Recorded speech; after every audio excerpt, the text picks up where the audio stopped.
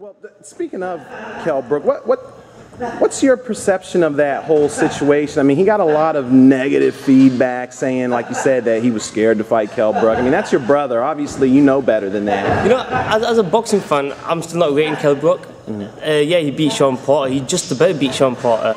After that, who's he beat? He's not even beat a top 10 fight after that. So till he starts fighting the big names and beating the big names, that's when I'll start giving the credit to Kell Brook. But till now, I'm not giving him no credit. Yeah, he is a world champion, but he's only beat one world-class fighter, which is Shawn Porter. Why do you think he hasn't really fought some of the bigger names? And I think he's just cashing up. Since he's been scheduled to fight these big names, he's always pulled out as a shoulder injury or any kind of injury. Look what happened against Alexander, against he was Chavez.